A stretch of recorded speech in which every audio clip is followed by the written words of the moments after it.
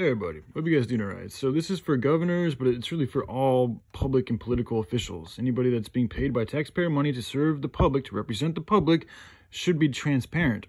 So, because let me just read it. All right. So governors that are supposed to be in service to the people. So if the majority of the people in each state demand transparency of all public tax-paid representatives, servants, etc., then this would shed more light on who is really representing the people and developing forcing law. Yeah, because these people make laws and they force things, and they have the power to, like, judges have the power to, like, convict people and not convict people. I mean, they have a lot of power. And all public workers should be made to be transparent. And if a majority of the peeps in a given area don't agree with what they see, then that official should leave.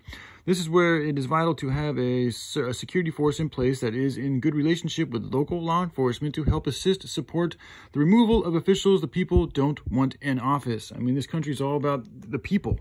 Okay, so if the majority of the people in a state or a given area don't want a particular person in office, that person should be gone. And there should be a simple voting system to figure it out and then just remove them. Enough of this 4-year term, 2-year term. Like, no, it's up to the people. Like, we have the power. That's what America is all about. So, like, all these little laws that they put in there and stuff, yeah, they were founded with good intent by our forefathers, hundreds of years ago, but things have changed now, and we're dealing with such a high level of corruption. We really have to reevaluate and make, serious changes in the way that we do things, because what we have been doing in the past has led us to where we are. So it's like, okay, if we keep doing the same shit, it's only going to keep on getting worse. So we need to do something radical to change this. And, let's start with transparency. Let's see who these people are, who are being paid by us to represent us. I don't think that's too much to ask. So, all right, I love you guys. Y'all take care. Bye.